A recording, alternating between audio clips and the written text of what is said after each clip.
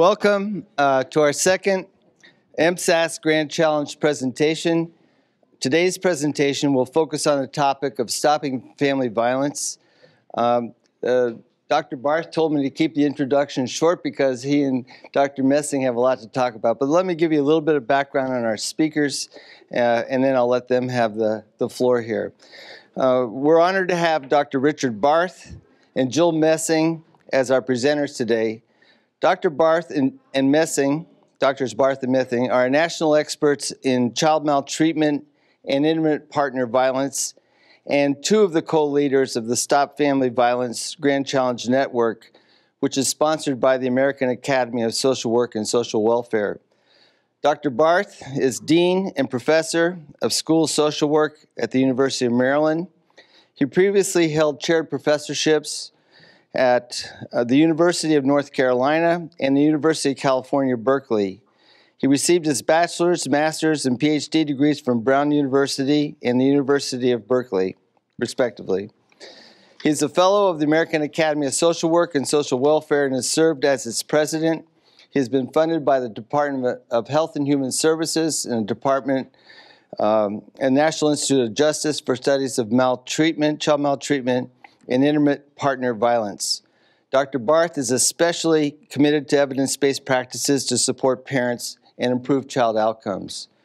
Dr. Jill Messing is an associate professor at the School of Social Work at Arizona State University. She earned her MSW and PhD in social welfare at the University of California, Berkeley, and went on to complete a postdoctoral fellowship on violence research at Johns Hopkins University. Her interest areas are intimate partner violence, risk assessment, domestic homicide, criminal justice social service collaborations, and evidence-based practice. She has published more than 40 articles and book chapters in her short academic career. Dr. Messing specializes in development and validation of intimate partner violence risk assessment instruments.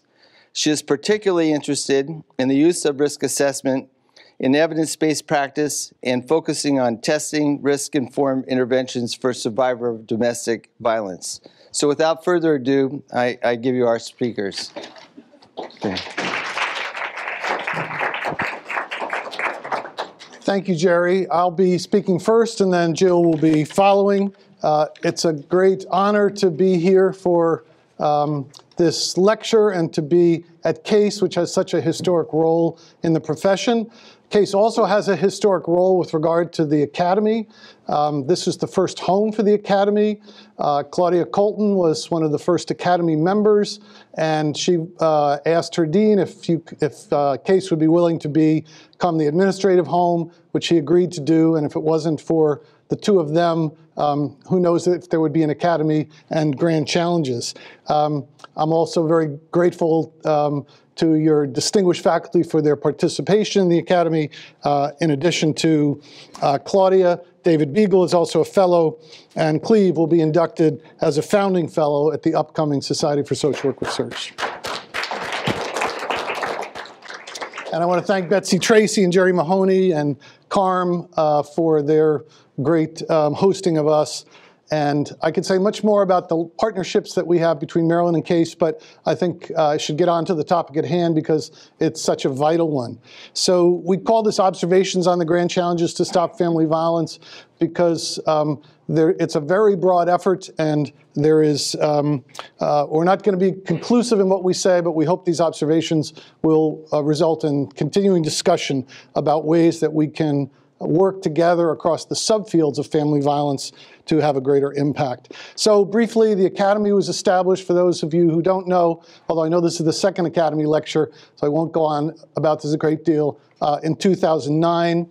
There were 6 original members, which has now grown to 110, and will still soon be 125, intended to offer the nation a research resource as other national academies have, some of them for as long as since the Civil War, when the National Academy of Engineering was developed. The Grand Challenges is the first major initiative of the Academy. There are 12 Grand Challenges. I'm not going to list them for you, but they are available on the Grand Challenges initiative part of the Academy website, and we may reference some of them as we go along. The criteria for Grand Challenges, which the Grand Challenge to Stop Family Violence met, are important, that they are all big, compelling, and important. They are amenable to analysis, assessment, and improvement. The expectation is there will be demonstrable progress in a decade, that they involve cross-sector interdisciplinary collaboration, and they also involve significant innovation. If we finish our decade with this Grand Challenge and we haven't seen innovation in research, education, services, and policy, we will not have thought that this Grand Challenge was a success. So the background on this particular Grand Challenge, when we were as a field talking about Grand Challenges, what would the Grand Challenges be? At the same time, so all this has its context, and each of the Grand Challenges, all 12 of them, had their own context. Part of the context for family violence was right at that time there was a National Commission to Eliminate Child Abuse and Neglect Fatalities, where they were imagining a society where child safety would be ensured, and that would be done through integrating resources, leaders, staff, funds, technology, effective strategies, and flexible approaches to working with families. So I was not on the commission, but I was part of a number of different conversations related to the commission and testimonies, and that certainly had an influence on me and led me to think about writing with some of my colleagues the working paper, one of the two working papers that anchored this Grand Challenge, which was on ending severe and fatal maltreatment.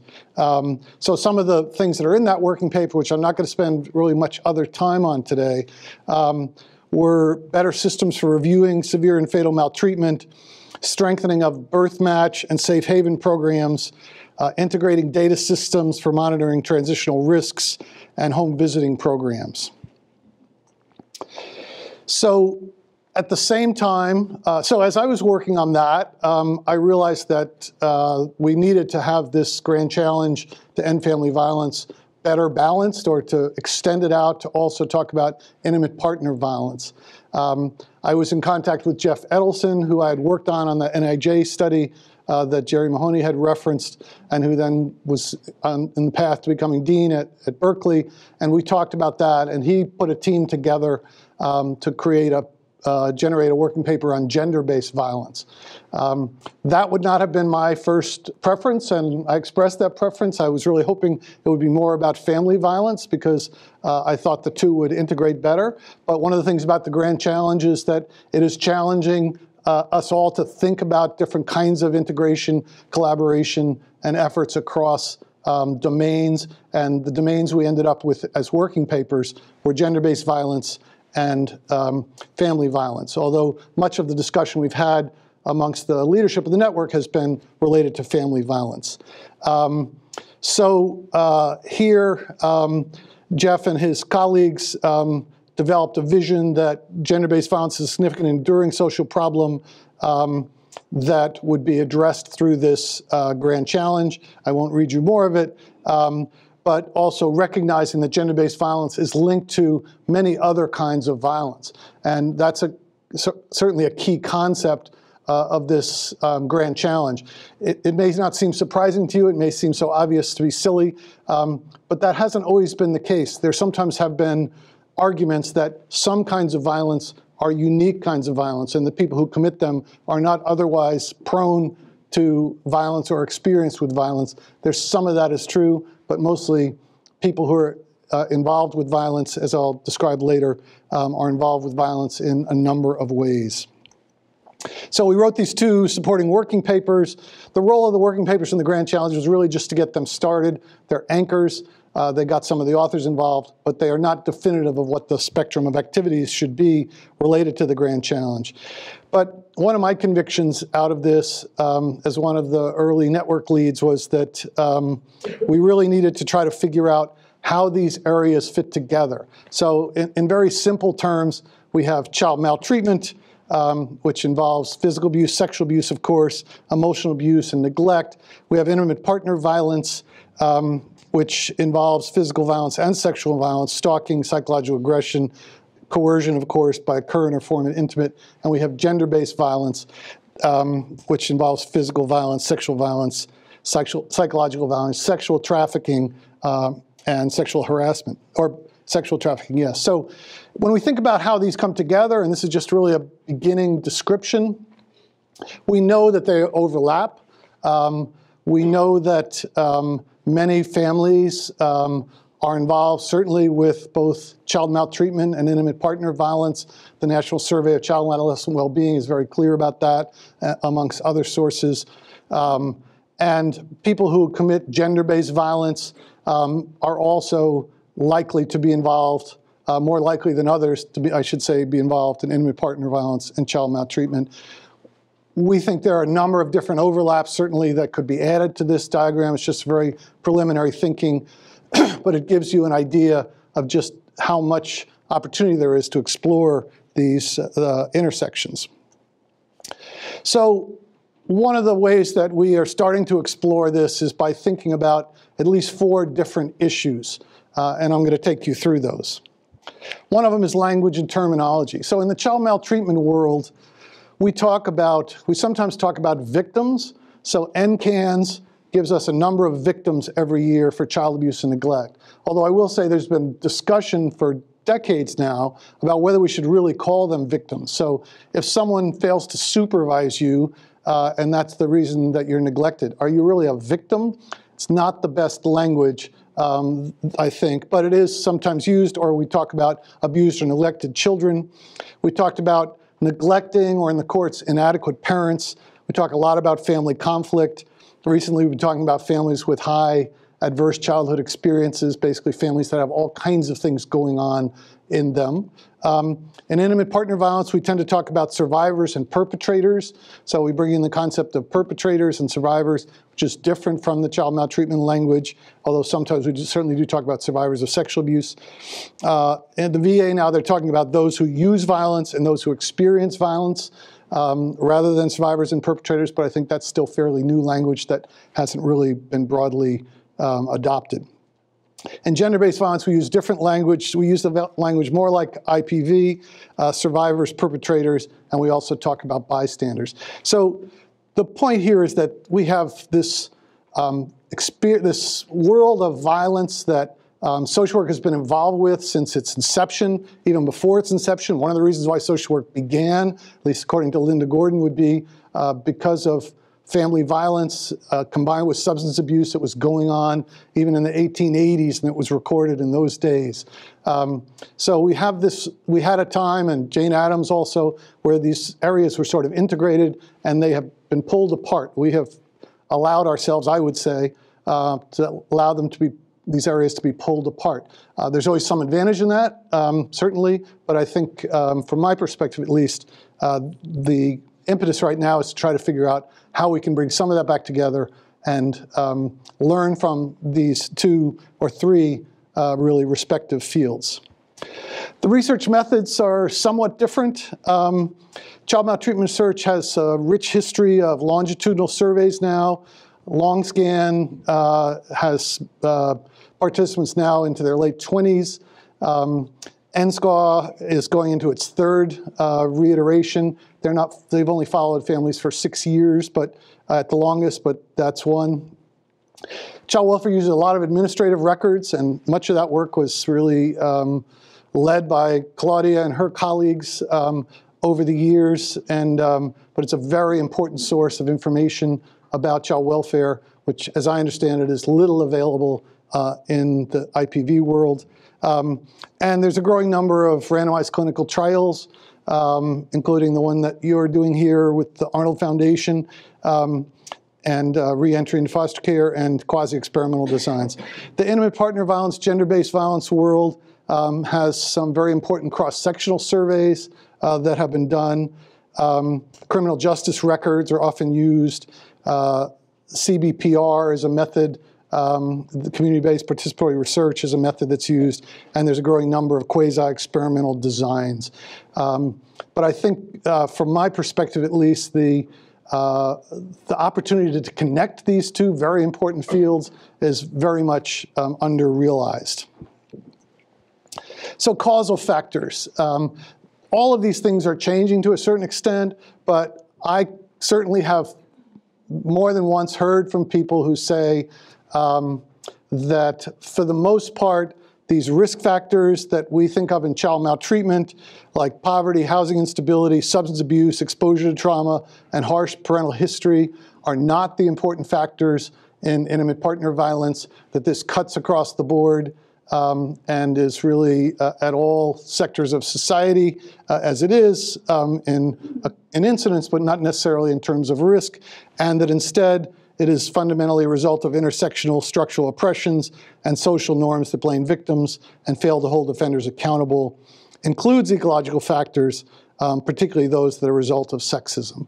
So I don't want to make too stark a contrast here, but I think there has been a very different emphasis in these two areas of family violence understanding with regard to how much these risk and protective factors are contributing versus a sort of more general patriarchal perspective related to oppression that cuts across the board. So the last comparison I'm going to make is on tertiary interventions. What do we do when we know that child maltreatment has occurred or intimate partner violence has occurred? My point here is really that in child maltreatment, it's still very family focused. The basic presumption is we want to keep the family together. We want to reunify the family if it's apart. We want to use family therapy and conflict resolution methods and maybe get extended family involved as much as possible. There are also now some media campaigns, which I think is also common with intimate partner violence. On the GBVs, on the gender-based violence side, the changes tend to be more about separation than unification, so separating offenders, and that is done in a lot of different ways, through legislative changes, through criminal and civil justice system remedies, through offender treatment programs, which actually provide some promise of reunification if you can complete them successfully, through advocacy and through shelter and housing. But the spectrum of services looks very different in terms of family involvement between these two areas, and there's certainly some reasons behind that. I'm not saying that any of these decisions have not been thoughtfully made. I'm just saying that the point we've gotten to at this point in time is that we have one system that's about family involvement and unification, and we have one system that's about separation much more, with little attention for the most part to family involvement. Oh, I did have one more. Outcomes. For child maltreatment, it's safety and permanency. For intimate partner violence, it's identifying lethality, stopping the violence, fixing the relationship to a certain extent, separation and accountability. And for gender-based violence, safety for survivors, accountability again, and a bit more of an emphasis on survivor-centered and trauma-informed outcomes, but that's a fairly new area of work. So I think I've probably foreshadowed this by now, but one of the emerging grand challenge questions, and it isn't the only question, and it need not ever be the only question, is in what way can we better integrate these social work traditions to create an array of responses that connect the dots towards healthy, violent-free relationships and communities. So I think this is something we agree on wholeheartedly across this spectrum of family violence initiatives, programs, research, domains, however we want to call them. And that's one of the things we've been writing about. So Rebecca Macy and I, with considerable input from Jill and other members of the intimate partner violence and child maltreatment community, have put together a chapter for a forthcoming book on the grand challenges that tries to explore this question, and I think we will continue to try to explore this question. Borrowing a quote from Deborah Prothero Stith, who's writing about gang violence, which of course is on many people's minds. It could also be community violence. She says it's connected to bullying, connected to school violence, connected to intimate partner violence, connected to child abuse, and connected to elder abuse. It's all connected. The CDC has also taken on that approach, and they have now several reports and now a whole new social media program related to connecting the dots, showing that these kinds of violence overlap in time, but also pulling together the science that describes ways that you can predict from one phase of life and one time of violence. For example, child maltreatment in the early years of life that may then predict to teen dating violence, which may then predict to, and does predict to a certain extent, to intimate partner violence. So I just want to say a bit about shared risk and protective factors. And of course, these are factors. They're not determinants. And this work is continuously evolving, but I think it's pretty clearly pointing us in an important direction that says that connecting the dots is very important. And I know that this is something that you have worked on here in CASE in your renowned Begun Center on violence. But so I have some tables that I'm going to flash through very quickly that kind of try to just give you a gestalt of just what the overlap, what the studies are. I'm not going to try to take you through all those. I'll mention a few. But what we did was we, in these tables, just to give you a bit of an orientation, we put the kinds of violence across the top: child maltreatment, teen dating violence, intimate partner violence, sexual violence, youth violence, bullying, suicide, and elder abuse. And then down the side, some of the risk factors at the societal level. So there are studies basically that are behind all of those X's, sometimes many studies, sometimes one. I can't say it's a deeply developed argument, but it is, it's definitely there. There's definitely a pattern. If you look at neighborhood risk factors, you also see a very similar pattern. We don't have a lot of data on teen dating violence, frankly, otherwise that column might also look different, or bullying. Those are fairly new phenomena to study, and I was very pleased to hear from some of your PhD students that those studies are on the way.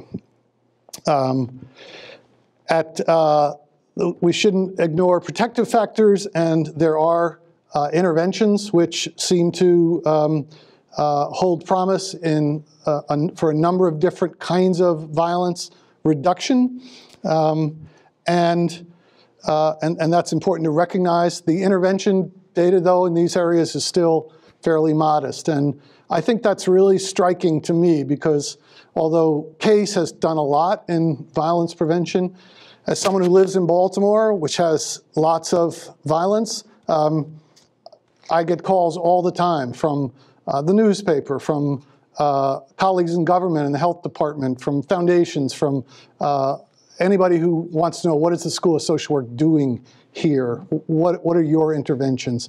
And we have some general ecological interventions, promised neighborhoods, and so on, school-based interventions, but nothing that really addresses these issues, and it's just a huge opportunity for our field. We know a lot more about relationship risk factors, and those factors definitely overlap. So families that are isolated, that have poor parent-child relationships from early on, family conflict, economic stress, peer associations with violent others, and gang violence, you see the impacts across the board. And the same would be true, and I would spend more time on this if I had more time, looking, of course, at individual level protective factors. So I think the point here is that sometimes we say, well, it has to change at the societal level, or it has to change at the community level, or the neighborhood level, or the individual level. All of these offer opportunities for change. And it is probably going to have to, things are going to probably have to have interventions at all of those levels to end up with real transformative change. But the relationships are there. We know that we can address more than one of these problems at a time by addressing any of these problems. And that's absolutely critical. This is one that probably we talk the most about, which is individual level risk factors, because we are very often working with individuals in terms of our interventions, like battering intervention programs or parent training. And I think, again, the point here is that as much as we are working with families and individuals who are multiply involved and multiply at risk, our intervention should also reflect that comprehensive view as much as they can.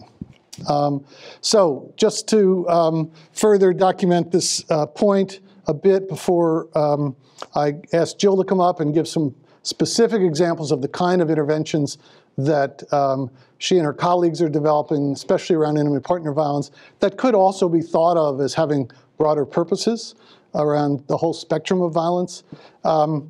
I want to just take you through some of those connections to make them seem a little more real than just X's on a chart.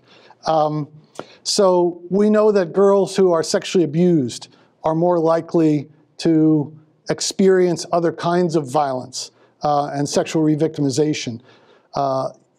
Self-harming behavior, suicide, self-harming behavior are sometimes thought of as a kind of violence and becoming a victim of intimate partner violence later in life.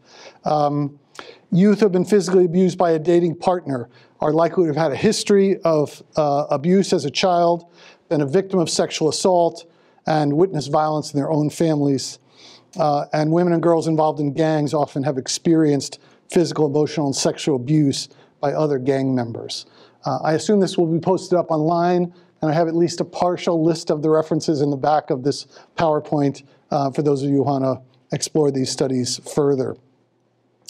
And so it's not just perpetrators, but victims who do not necessarily commit violence against others, but they may. And we know that children who experience physical abuse and neglect early in their lives are at also greater risk for at some point becoming victimizers. And of course, that's one of the things we know from looking at the transition rates between kids involved with child maltreatment and juvenile services. We have a harder time looking at all the kids who don't end up involved first with child maltreatment and then juvenile service and adult corrections because we don't have great prospective data. But when we look backwards, we see high levels of overlap.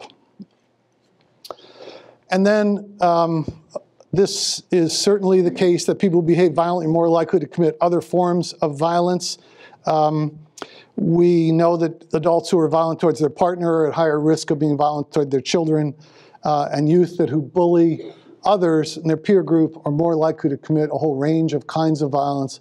And there's a growing body of evidence that is being embraced by social workers related to spanking. So I haven't seen nearly this level of conversation and research about spanking as both research in Canada and the US that's really showing that spanking may disinhibit parents in ways that makes them feel like it's okay to hit their children in ways that later on result in even severe and fatal maltreatment. So that evidence is growing. So we think if we could connect the dots, as CDC is suggesting, and as Deborah Prothero-Stith is suggesting, and as could become a core element of this grand challenge, that we could prevent multiple forms of violence simultaneously. We could develop new partnerships between child maltreatment and intimate partner violence providers and other community providers that have often been at odds. We could better leverage resources and funding streams. We could consider a larger pool of strategies that more accurately may identify risk, which I think the folks in the intimate partner violence world are getting very good at. We don't have those kinds of tools in the same way for child maltreatment. We also might develop more family-based strategies, which I think the folks in the child maltreatment world may be ahead on. And we may offer families help that actually feels like help. One of the biggest concerns we have in child maltreatment and also in the intimate partner violence world, especially led by Lee Goodmark's work, is that the help that we give often doesn't feel like help to the people who are getting it. And I think we could have a greater chance of doing that if we combine forces. So I'm going to skip over those, and we'll have some time for questions and ask Jill to come up and take us on through. Thank you.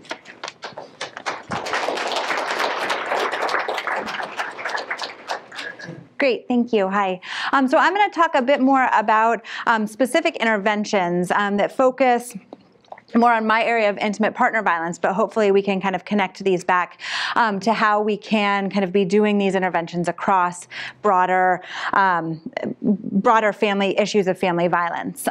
So one of the things that I have been kind of talking about and thinking about are these risk-informed collaborative interventions. So as Dean Barth was saying, there are so many of these risk and protective factors that cross all of these different forms of violence. And so one of the big questions for my work is what do we do about these risk factors? And so kind of this idea of risk-informed collaborative interventions is how can we take these risk factors, identify people who are at very high risk, for example, for committing intimate partner homicide, and then do interventions that that target these high-risk groups, but that also when we're thinking about risk, how do we think about turning those risk factors into intervention? So for example, if we know that unemployment, for example, is a risk factor for intimate partner homicide, can we use that as an opportunity for intervention as well? So does then getting someone into employment services or getting them a job, will that decrease their risk for committing intimate partner homicide? So how do we think about these risk and protective factors as opportunities for intervention? And then the other part of that is how do we kind of connect services? So particularly in intimate partner violence, we have these primarily criminal justice interventions. So we're doing criminal justice interventions. And when police go out to a home where intimate partner violence is occurring, there's not always the attendant social services that come along with that. So we're getting better and better at this. But how do we identify where those social services will be helpful? And how do we get those social services to victims so that we can start to kind of break these cycles of violence? So I'm going to talk a bit about kind of what risk assessment is generally, and then I'm going to talk about a few risk-informed collaborative interventions that I've been working on. So when we think about risk, we have kind of, here you can see when we think about risk assessment, what we're trying to do is predict things that occur in the future. So we can have an actual outcome. Generally, I'm looking at actual outcomes of severe or near fatal violence. And when we have this outcome, can we predict that outcome? So you'll see kind of a 4-quadrant model here where about half the time we predict the correct outcome. So we could have a risk assessment that is to predict severe or near fatal violence, and our risk assessment could say we think that this person will commit severe or near fatal violence, and that actually happens. So that would be called a true positive, or that would be a way that we're right in terms of risk. We can also be right in terms of risk by predicting that something's not going to happen, so that severe or near fatal violence is not going to happen, and it doesn't happen. So we can, there's kind of two ways that we can be right. We can have true positives and true negatives, but there's also 2 ways that we can be wrong. So don't tell my husband, but it does happen sometimes. I am wrong sometimes. And so we have false positives and false negatives, right? I could predict that somebody is going to commit severe or near fatal violence and they don't, or I could predict that somebody won't and they will. So when we're dealing with risk assessment, what we're trying to do is kind of slot people into these 4 categories in a way that is most effective for that particular risk assessment. And sometimes that risk assessment, well, and I'll talk about this a little bit more in a minute, but depending on what the intervention is, will depend on whether we want to prioritize sensitivity, right? Our ability to kind of pull in all of the people who may commit an act of violence versus prioritizing specificity, which is making sure that we're not intervening with those people who aren't going to commit future violence. So I also like to think of risk assessment within kind of an evidence-based practice model. So I think it's really important to, when we recognize and when we think about risk assessment can be essentially the best evidence that we have that somebody is going to commit a future act of violence. But of course, human behavior is not always predictable, and it's important that when we have this evidence, that we take it into account along with practitioner expertise. So in the risk assessments that I work on, we always want to have some element of practitioner expertise. My risk assessment might say that we think someone is not high risk, but we want a practitioner, a police officer, a social worker to be able to say, you know what, I'm looking at this case, and although there's not a lot of risk factors here, this person is at high risk. So we always want to be able to allow for that sort of practitioner expertise when we're looking at risk. And then also practitioner expertise comes in when we decide what we're going to do about that risk. So risk assessments don't tell us what to do, right? They tell us what we think might happen, but they don't tell us what to do. So we really still need practitioners to kind of help and provide those interventions after we have these risk assessments. And then client self-determination is an important part of social work practice, and it's an important part of risk assessment as well. So based on what we think somebody is going to do, we're not going to force any particular intervention on people. We need to allow for some client self-determination as well. So I always kind of like to think about this within an evidence-based practice model. So the first risk-informed collaborative intervention that I'm going to talk about is the lethality assessment program. And the lethality assessment program was created by the Maryland Network to End Domestic Violence, and they have an 11-item risk assessment. So this is based on a version of the danger assessment. They have an 11-item risk assessment that was developed to enhance sensitivity. So if somebody answers yes to any of the first 3 questions they're screened in, or if somebody answers yes to any 3 of the following 8 questions, they're also screened in.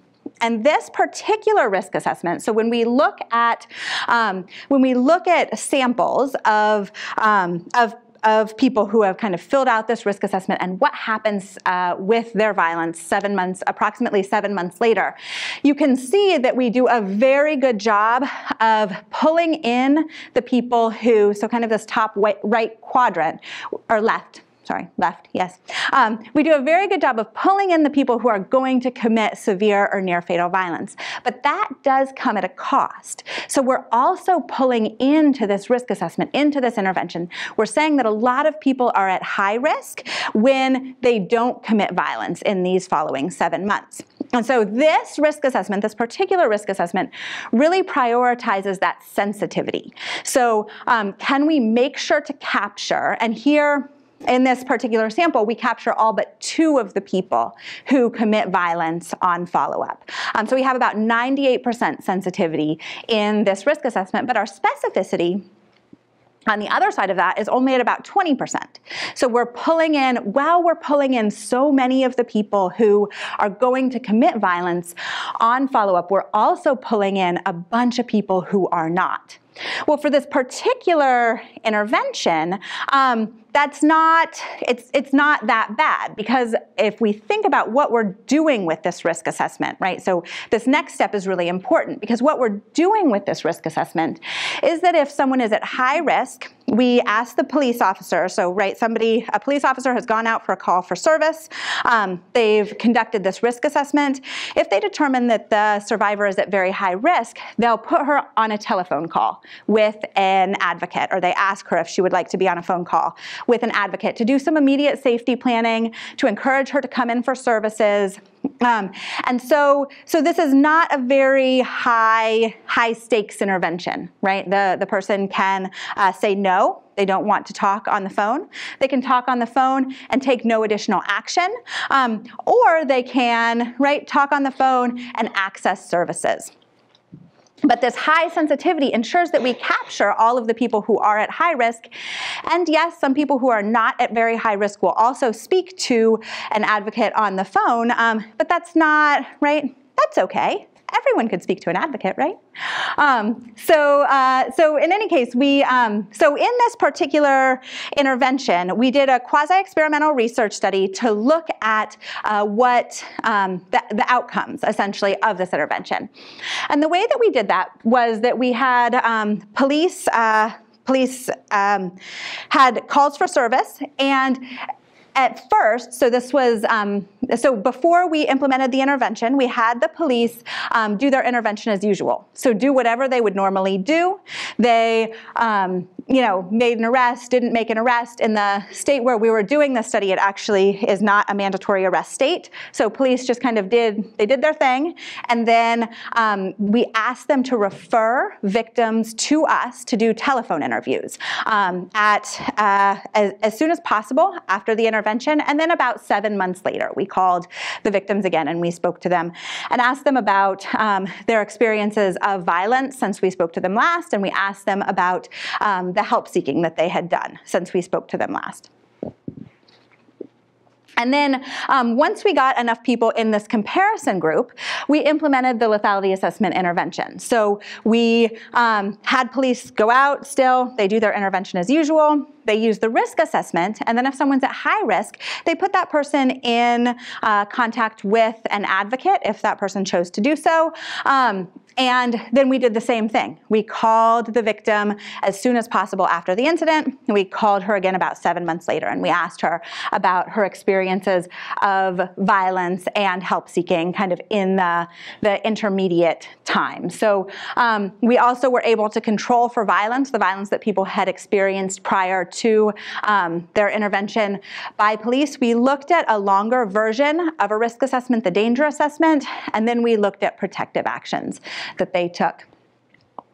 And what we found is that after about 7 months, we did see reductions in violence among people who had participated in the intervention. So and kind of no matter how we looked at it, I did several different analyses. I was joking earlier that I had to learn to do propensity score analysis for particular reviewers who, when I tried to publish this paper, everybody said, do propensity score analysis. And it actually reduced, when I did the propensity score analysis, there were no significant differences between that and the original logistic regression that I had done. But it actually makes our numbers look a little bit better. So that was nice of them, I guess. But I still present both because I want people to know that that my original analysis was okay too. So we did a logistic regression and propensity score analysis and found that people who participated in the intervention, so that is, were screened in as high risk and actually spoke to the advocate on the telephone, whether or not they did anything after that. So all they had to do was speak to that advocate on the telephone. And about 7 months later, we see that they had about somewhere between 14 and 16 points less violence. And this is a severity by frequency weighted score. So we can kind of, it could be many forms of violence, but as an example, that would be as if over the next 7 months they were beat up 2 less times, punched an additional 2 less times, and strangled less 1 more time. Strangled less. So it's a significant difference between the groups. And then when we look at an intent to treat analysis, so if someone was intended to receive the intervention, so this is a group that screened in as high risk. Some of them spoke to the advocate and some of them did not. We did not see significant differences. Although the intervention group had less violence, we did not see significant differences in violence when we look at the intent to treat analysis. And then the other thing we were really interested in looking at was, did these people who spoke to the advocate on the telephone, did they engage in more help-seeking behaviors? So across the top are all of the help-seeking behaviors that the intervention group engaged in more. So they were more likely to remove a weapon from their partner's house immediately after the incident. They were more likely to seek services for domestic violence if they were in the intervention group. They were more likely to establish a code with family and friends. They were more likely to obtain some form of protection, which, we're not entirely sure what that means, but it could mean that they got some sort of weapon, which is not necessarily protective. I'll talk about that in a minute. They were more likely to apply for an order of protection. They were more likely to obtain an order of protection. They were more likely to seek medical care for injuries. They were more likely to go somewhere that their partner could not find them, and their partner was more likely to go somewhere that he could not access them, which primarily was jail. And so we see in these groups that the women who participated in the intervention are experiencing less violence. They're doing more help seeking. And so kind of our next question was like, okay, well, that's nice, but is this help seeking actually leading to less violence? So the next thing we did was we looked within the intervention group and we said, okay, and so if somebody goes somewhere that their partner cannot find them, does that person actually experience less violence? So are these protective actions associated within the intervention group with experiencing less violence? And so for all the ones with the little stars, those are the ones where within the intervention group, people who did these protective actions, so those that sought services, those that established a code with family and friends, those that applied for a protection order, whether or not they received it, those who sought medical care, those who went somewhere their partner could not find them, actually experienced less violence on follow-up. So these actions may be related to those experiences of less violence on follow-up. And I've looked at this actually in some other articles as well, and other papers, as how much are women's protective actions associated with decreases in violence. And what we find is that some protective actions are. So going to shelter can significantly reduce risk of reassault, obtaining a protection order. Arrest, in some research, does reduce assaults, in some research it does not. But I think one of the things that I really kind of started thinking about with regards to this is what we see in these analyses is if we look at past violence and we look at future violence, we're seeing that violence predicts violence. So no matter what protective orders are going on, particularly severe and moderate forms of violence predict severe and moderate forms of violence at follow-up. So it started getting me thinking in particular about who is the target of this intervention, right? In my own work, often what I'm doing is looking at survivor protective actions. So what are women doing to avoid violence by their partners? But that doesn't necessarily always help them to avoid violence. And in fact, perhaps we're not looking at the right intervention.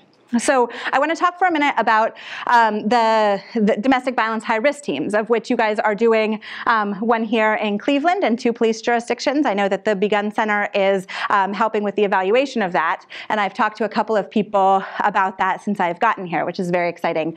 And so I worked, well, let me tell you a little bit about what domestic violence high-risk teams are. So domestic violence high-risk teams do a very similar intervention to the lethality assessment program, except for that the target of their intervention is more about the system. So they use a risk assessment. This one is called the DALE. I'll talk a little bit more about it in a minute, to determine who's at very high risk for homicide, which victims are at very high risk. And then they do case conferences. So they pull together people from all different parts of the system. They pull together law enforcement, and social services. Sometimes child welfare can be at the table, depending on kind of who has an interest in the case. And they bring them together and they talk about what can we do to stop the violence that's occurring in this family. And a lot of what they do in the domestic violence high-risk team model, one of their main, so this was created by the Jeannie Geiger Crisis Center. And one of their main kind of points or their main focus is ensuring that the survivor can remain in the community and that we're kind of removing the perpetrator from that space. So I think that goes back to what Dean Barth was talking about earlier, right? So we're ensuring that the survivor can remain in the community, but at the same time, we're often putting a lot more restrictions on the abuser. in these cases. And so currently, the Office of Violence Against Women is funding an evaluation project of domestic violence high-risk team and of the lethality assessment intervention.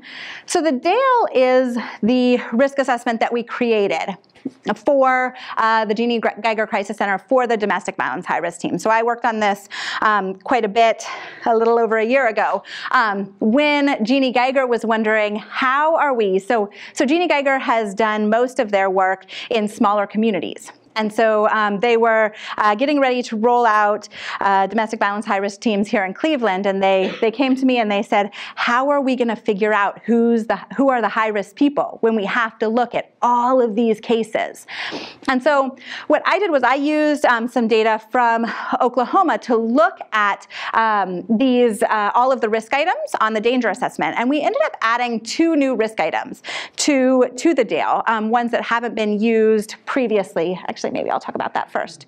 One of them is multiple strangulation. So in previous research, we have seen that attempted strangulation is a risk factor for homicide. We see when we look at the difference between homicide cases, or cases where a homicide has occurred and cases where a homicide has not occurred, we see that strangulation occurs about 7 times. Strangulation is about 7 times more likely in those homicide cases. But we've started recently looking at multiple incidents of strangulation, and we see that multiple strangulation is associated not only with greater health risks, greater injury, but it's also associated with additional risk factors for homicide and more severe violence, particularly on follow-up. So one of the questions that we added to the DALE is about multiple strangulation. So we have questions on strangulation and questions on multiple strangulation. We also added a question about whether their partner had tried to kill them in the past. That has been coming up in my research as very predictive of future severe and near-fatal violence. So we're looking at, so in looking at the DALE, however, while the lethality screen, which is used in the Maryland model, while we really prioritize sensitivity for the lethality screen, that wasn't going to work for somewhere like Cleveland where they were going to be implementing the DALE, because we didn't want to be screening in 70% of cases. That doesn't help when we're trying to sit down and talk about all of those cases, right? So we don't want to screen in 70% of them. And when we talked about it with Jeannie Geiger, they said, okay, we think we can handle about 30% of cases. So could we screen in about 30% of the cases into this high-risk category? And at the same time, we prioritize, because of the focus on criminal justice intervention, we also prioritize specificity. So we want to make sure, right, as much as possible, we want to screen in the people who are going to commit violence, but we also want to be very careful to screen out the people who aren't going to commit violence because of kind of the more criminal justice focus. Right now, our stakes are higher. We don't want to be screening in people who aren't going to be committing violence, right? This is not a brief social service intervention. This is a wraparound case model where we are actually placing more emphasis on these criminal justice interventions.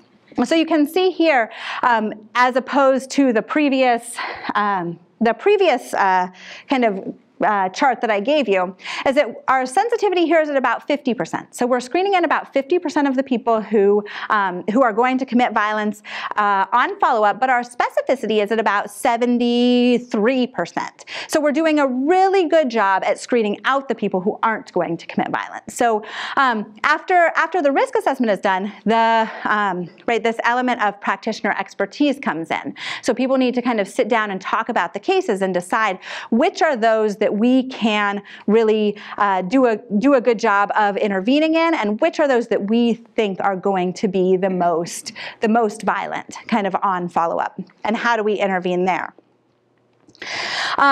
So that the Office of Violence Against Women project is ongoing, so it'll be really interesting for me to hear. And since I've been here, I've actually gotten to see a little bit of the data from the deal.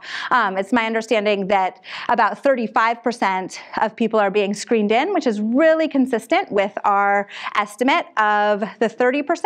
And also that we're seeing some risk factors happen a little bit more and some risk factors happen a little bit less, but actually that the data that I had used to create this instrument is kind of playing out in the way that we would expect here in Cleveland. So that's really exciting. I also just want to talk really briefly about how these risk assessments are being used in more and more criminal justice areas. So for example, the Maryland Network Against Domestic Violence, who created the lethality assessment program, is now working to use that risk assessment, to use the lethality screen, which remember I said has this very high sensitivity. But how can we use that lethality screen and add some additional risk factors to increase the specificity and use that, for example, in a court setting? So can we use these risk assessments or use these factors that people are asking at the scene of domestic violence incidents, combine those with other criminal justice data or other data that's collected by the system, and use that to help the criminal justice system make determinations, for example, about pretrial release and conditions of pretrial release. So, for example, GPS monitoring. So it's really exciting, but also gives us kind of these additional questions about what are we using risk for? So, and can we use these sorts of risk assessments to actually implement criminal justice interventions?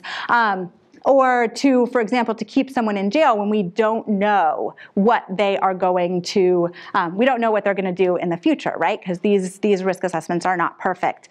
So I think it's a really exciting time in terms of what we're doing with risk assessment. And I'm just bringing kind of us back to this 4-quadrant model as a reminder that we don't always know what people are going to do, right? And we're always balancing each of these 4 quadrants. And you're never going to you're never always going to be right? There's not a single time that I've looked at kind of a group of data and said, oh, great, I've got all my people who committed violence and here this true positive place, and I've got all the people who didn't commit violence in this true negative area, right? You always have some error, and I think it's really important to be cognizant of that when we think about our interventions.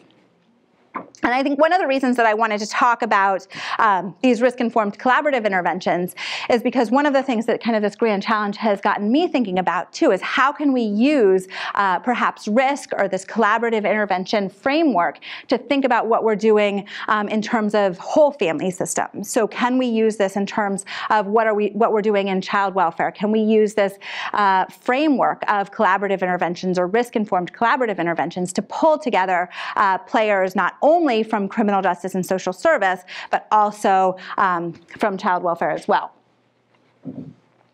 And so I'm going to talk briefly about another intervention that I've been working on called My Plan. So this particular intervention, I think, also has some really great promise and utility for use within child welfare as well. So My Plan is an app that we created, and it's intended to help women identify whether or not they're in an abusive relationship, give them some information about their risk, provide some information for them about their priorities or their values, help them look at their values in their relationship, and then provide some safety planning information. And so we've been working on this at first for about 10 years, actually. So we first developed it as an internet-based intervention, and I'll talk about the findings from that in a little bit. But you can still actually get My Plan on the internet, so you can do it as an internet-based intervention or as an app. And it's tailored for diverse situations. So the app version we had developed for college-age women. It can be used for women with With female partners, we have specific versions for Spanish speakers, or if you're a friend or family member of someone and you're concerned about their relationship, you can also use My Plan.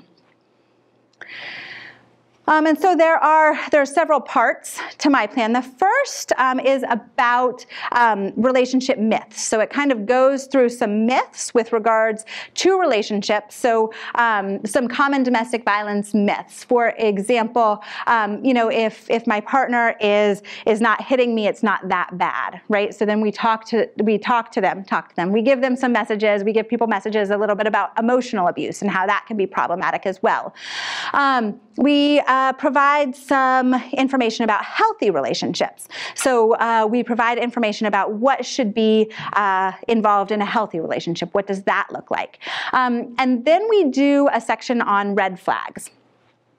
So the red flag section provides some information about whether, if somebody's unsure if their relationship is unhealthy, it can give them some information about whether, based on their answers, their relationship seems to be unhealthy or not. We follow that with a risk assessment. So I like to talk about risk assessment as having a couple of important parts, but one of the important things about risk assessment for me is that it can be an educational tool. So here we really try to use risk assessment to provide somebody some education, or to provide the user some education about their danger in their relationship. So a lot of people haven't thought about their danger or are unaware that they might be at risk for homicide. So we give them kind of that educational information. And then we have them do a priority setting activity. And this is actually the decision aid portion of the intervention.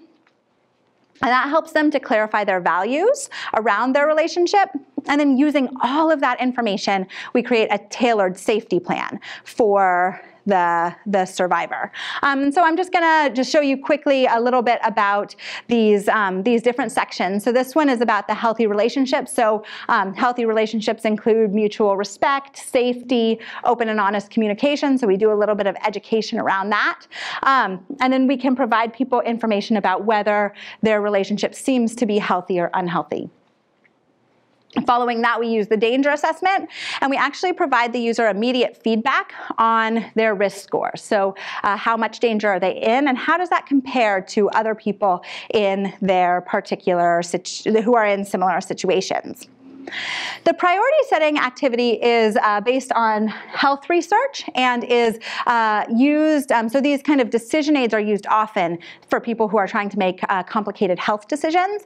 So what we do is we have 5 different values or priorities that people kind of pit against each other. So you can see here at the top, you're looking at the difference between having resources and safety. So someone can say, safety is very important to me, or having resources is very important to me, or they're about equally important. And once someone is done weighting all of their priorities, we give them immediate feedback on what they said their priorities were. Not surprisingly, for women who have children, their children are always their top priority.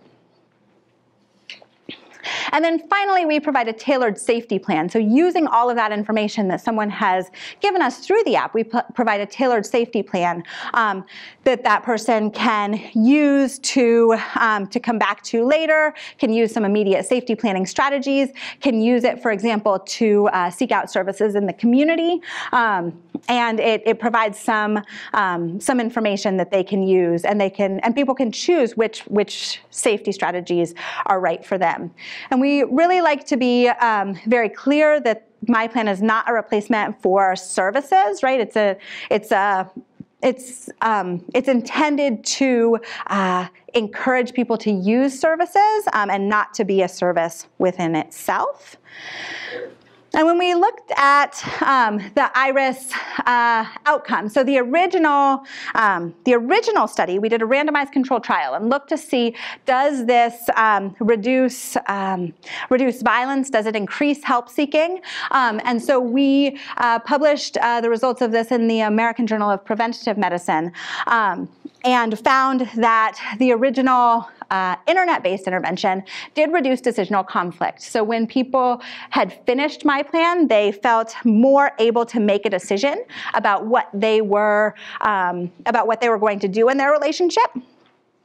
It also increased their use of protective actions, and it increased their use of helpful protective actions. So people aren't just kind of shooting in the dark about, oh, this might be helpful for me, I'll go try that. But people actually said that the protective actions that they took were more helpful, and people were more likely to leave their abusive partner after participating in this intervention. Again, back to that question about who are we intervening with and how is it helping, we did not see reductions of violence here. So we did see that people felt like it was helpful, they were using more protective actions, they felt more clear about their decisions, but intervening with survivors doesn't necessarily reduce violence because they're not the ones that are committing violence.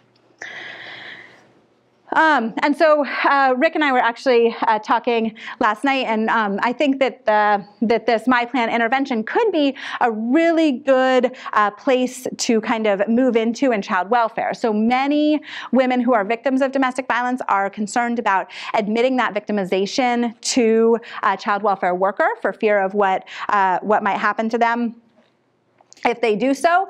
So this could be a really interesting kind of private, confidential intervention that we could be doing for intimate partner violence in a child welfare setting. So I do think that there are some really interesting kind of overlaps and ways to think about these interventions concurrently. So I think we've also kind of been thinking about, too, what are some of the things that could happen if the grand challenge is successful? So kind of back to this bigger picture of what could we be doing to make sure that we're ending family violence in the next 10 years? Is that our aim? So I think one of the things is kind of this development of comprehensive, family-centered, and trauma-informed intervention.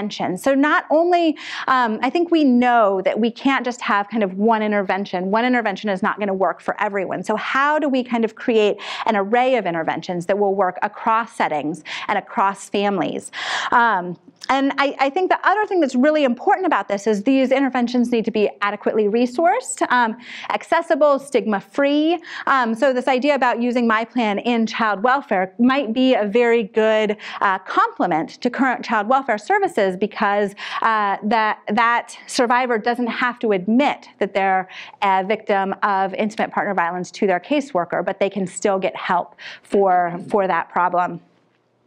And then also we need to, and we were talking about this with the doctoral students earlier, but we need to have curricula that address intervention and prevention in social work programs across across the spectrum. So particularly master's students who are going to be going out and doing these difficult jobs.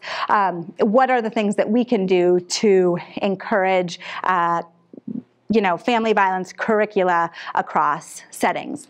And we have some examples clearly of innovative partnerships. So for example, Title IV-E at ASU, we're creating MSW and BSW certificates in domestic violence.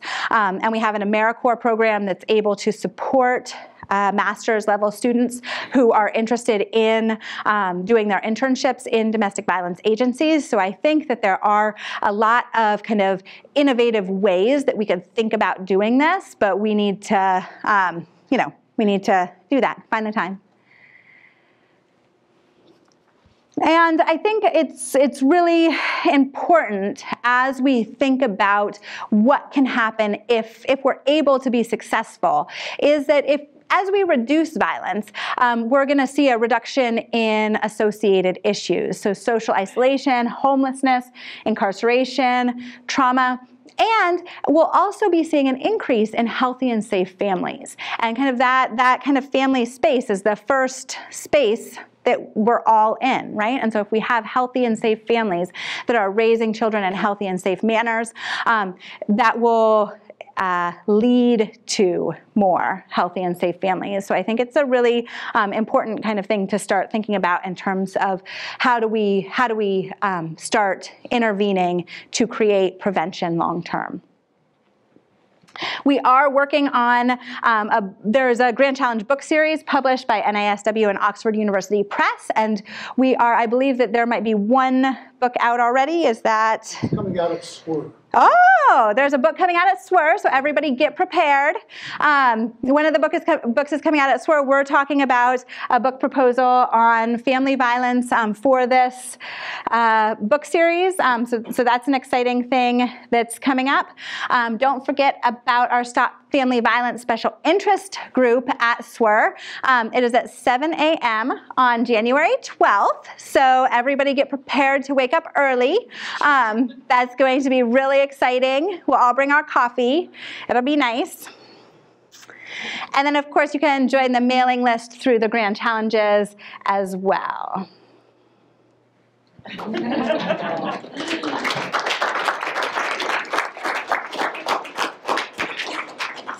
And we have a bit of time for questions.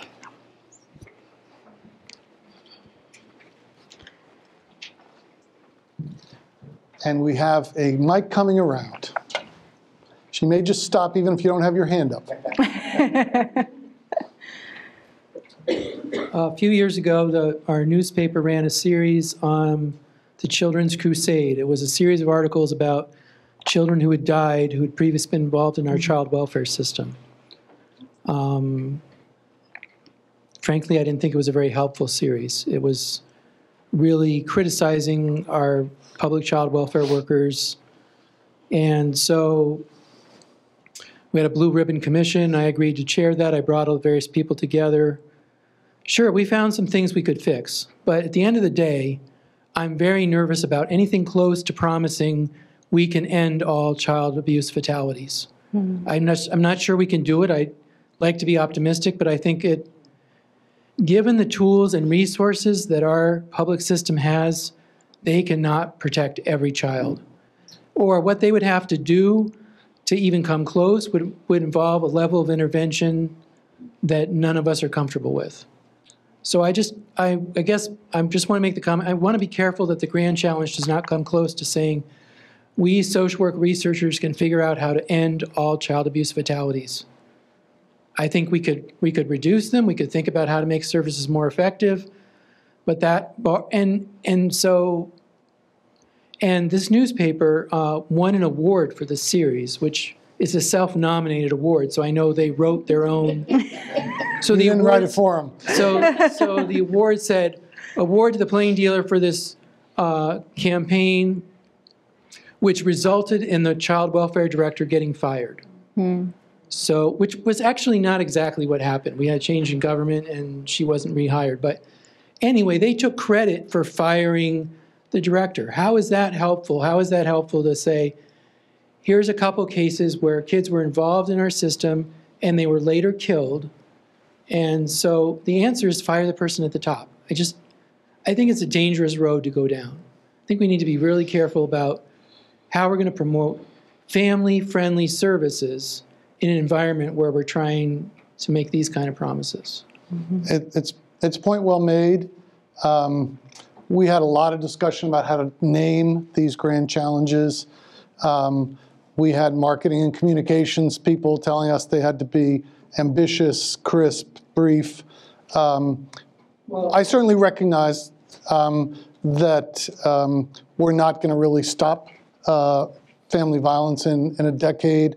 The idea is that we would make appreciable progress, that we would get people engaged, that we might take on some targets that are manageable. So for example, in Maryland, if you have previously had termination of parental rights for one child and you have another child welfare, we match your parental rights termination record up against your record that you had another child, and we go out and visit you to see how you're doing.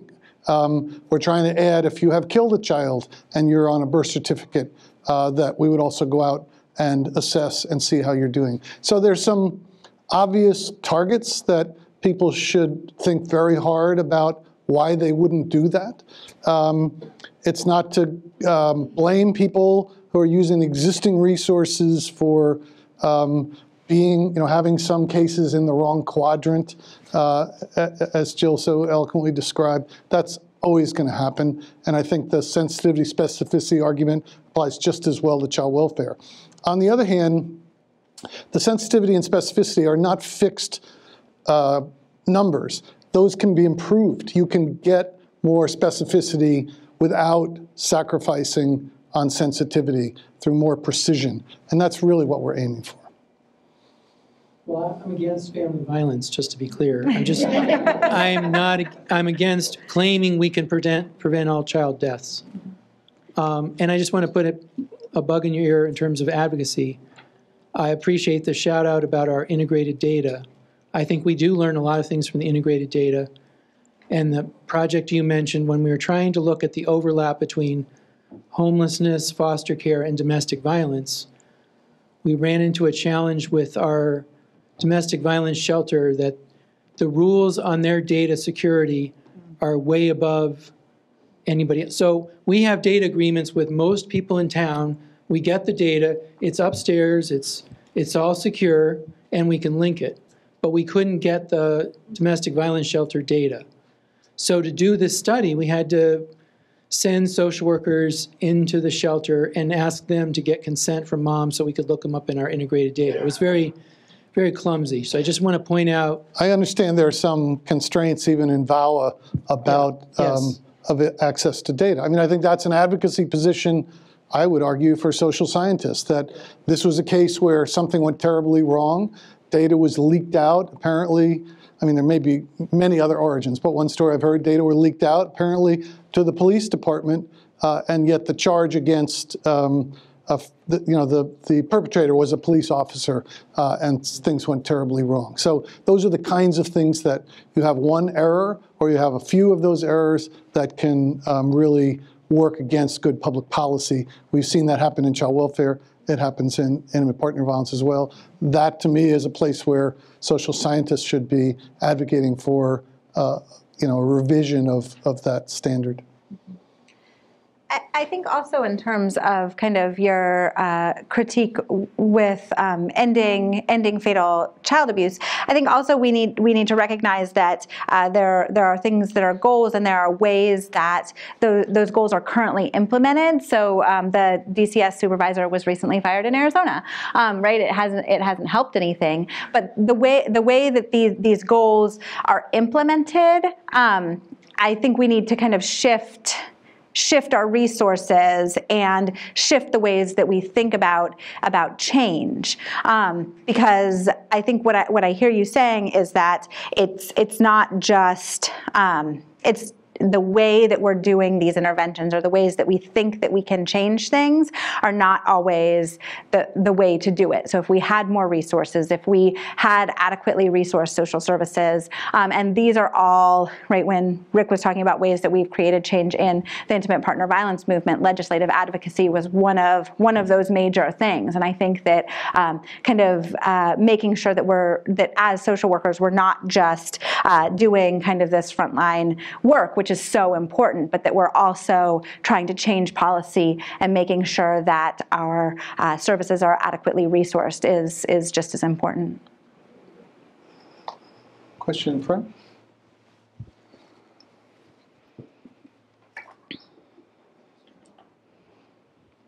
Hi, my name is Meredith Francis. I'm a doctoral candidate here.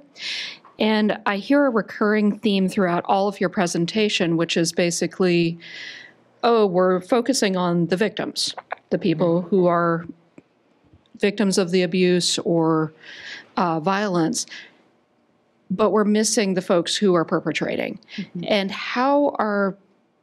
I'm sure this is part of your plan, but how is that work going to be going forward? Mm-hmm. Yes.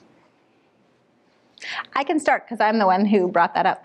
But then I'm going to turn it over to Rick, because I do think Child Welfare Services does a better job of focusing on perpetrators than much intimate partner violence research does. And I do think that it has been, and this is why I bring it up, because I think that particularly in today's climate, where we're seeing a lot of focus on perpetrators, we don't necessarily know what to do. So when we look at intimate partner violence, we have batterers intervention programs. They work sometimes. They don't work other times, but that's what we have. We have arrest and we have batterers intervention, and neither of those things are stopping violence. And so when I think about risk assessment, which is kind of one of my main areas, How do we differentiate people based on risk? How do we use things that we know are risk factors to turn them into intervention points?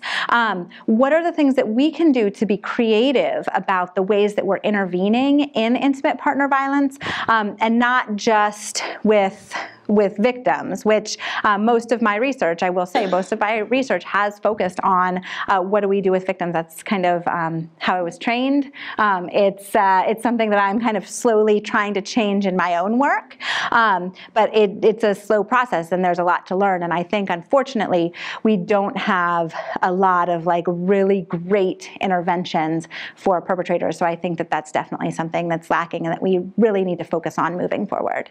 So I think child welfare does have some really good work, but even before I talk about that, I want to just talk about the VA. So the VA, as I said, has started to talk about people who use violence and people who experience violence, because they realize that the violence between family members and soldiers' families often goes both ways, and they really need to look at that as a family dynamic. So that's really a breakthrough way of thinking about even using the language to describe what's happening in intimate partner violence. Now, maybe that change is only appropriate for the VA because of how it's comprised, and the people who are in the VA are not a cross-section of American society. But they are trying to do more family-oriented interventions. I do think that that's been something that has been true in child welfare as well. We're trying to do more to engage fathers. We're trying to do more family therapy. We have a National Center on Evidence-Based Practice in Child Welfare, and one of the basic things we're trying to talk to people about is, in this case, just working on children's mental health problems. If you have a child with conduct problems, there is no known evidence-based intervention that suggests that individual therapy is going to make a difference with conduct problems. Every single intervention that works involves working with the parents, the family members. So why are we playing Uno with kids who have conduct problems? It doesn't make any sense. So we don't try to say it that way, although I would if I was the trainer. The point is that there are a whole array of restorative justice practices that are being rolled out in child welfare and intimate partner violence. There's some work being done in the counseling field around family interventions that can really benefit from this kind of screening that Jill has advanced, because if you know that your family is in the bottom quartile in terms of lethality, then you may be more comfortable referring them to family therapy than you would if they were in the top quartile. But we don't do that. We have kind of created some rules that family therapy is not appropriate because the power dynamics are not equal, and you can't do family therapy if you don't have people who can communicate at the same level of power. Well, there's some evidence to suggest that that is not the case, that power can also be adjusted through family interventions, but those are things we have to work through. Mm-hmm.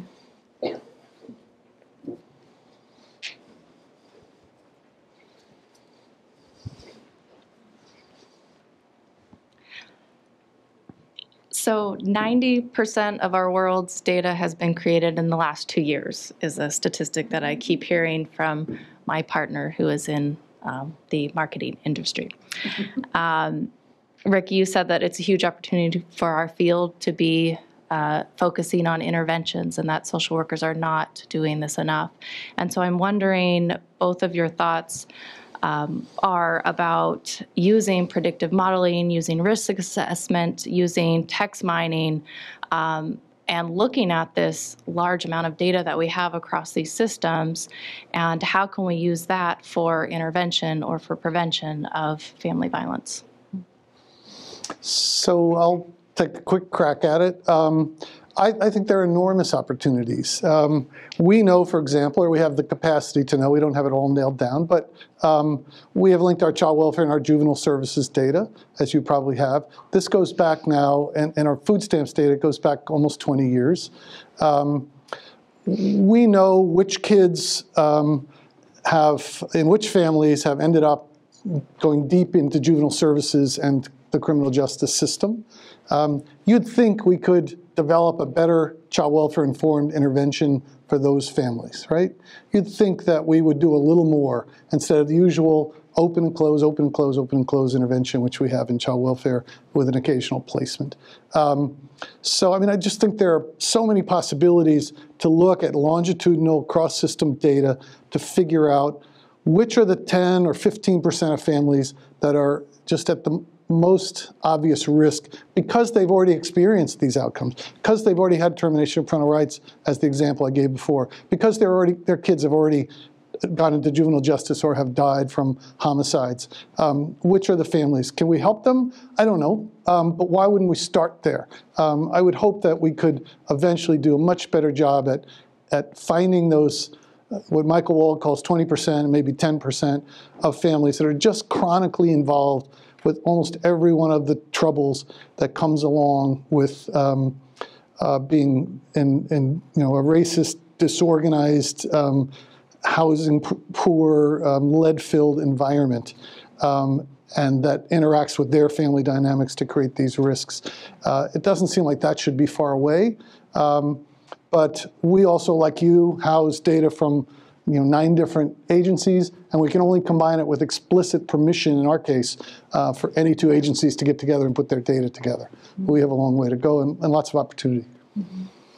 And I think that child welfare is probably more advanced in terms of kind of having this big data access than intimate partner violence services. I think in part because of restrictions regarding VAWA and confidentiality.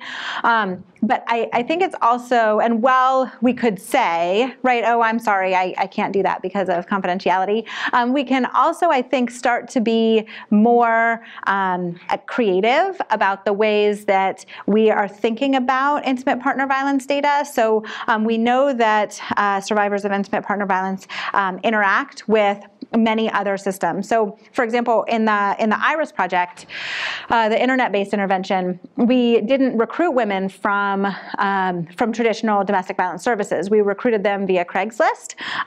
So this was like 5 years ago. I think people still use Craigslist. I'm not sure. But we were shocked at the ease of recruitment that we had.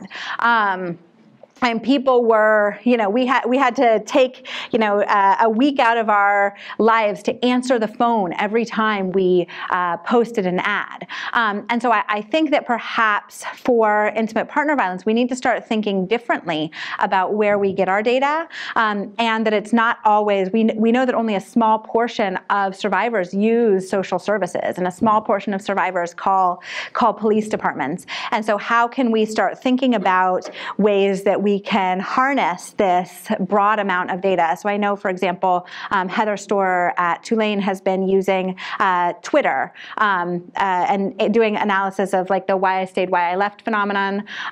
So I think that there are perhaps more creative ways that we can think about to use data and to look at risk and protection that don't involve only service-involved folks.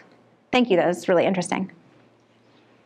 Just building on Mega's question, I want to throw out that there's another grand challenge which has to do with harnessing technology for social good, and I happen to be involved with that one pretty deeply. Thank goodness. So our grand challenge is really struggling with where this grand challenge fits, because it's of a different caliber than the other problem-focused grand challenges. But our hope is that by tapping into the other grand challenges, needs for predictive analytics, other types of appreciation of how to use social media data, and so on and so forth, that we can maybe collectively across grand challenges think of investments that could be made to do things like free up data linkage that a lot of people are struggling with, raise capacity in the field to cross-cut these different problem areas, and see, begin seeing those trends within the data. So just throwing that out as for any comments you have or optimism or pessimism you have about that agenda. I'm very enthusiastic. It's great. We had actually a very good conversation with the Center for Disease Control about this idea of using birth data for some actual public health benefit rather than creating the MRWS report every year that tells us how many kids got born for what race. But actually, they put most of the money into collecting that birth data. Local jurisdictions put some in as well, but they get almost nothing back in terms of public health benefit. And so they actually assigned a senior epidemiologist from CDC to come and work with us in Baltimore to try to figure out what we were learning from our birth match data. Unfortunately, in the state, so we never finished the study despite all this high interest, because in Maryland, our Department of Health treats birth data like it is the rarest, most precious data on earth. There was a time when people were born before HIPAA. I was born before HIPAA. My birth data is public. I mean, really, it's not a disease to be born. So how did the health department get this data in the first place? And how do we get it back from them? Because we really need that birth data. If we're going to organize individuals into families and into relationships, we need to get that birth data back. We need to work with the CDC. We need to figure out how they can incentivize the states to say, we'll pay more of the cost of collecting your birth data if you'll actually use it for something, or allow other investigators to use it. So that was one of our ideas, at least.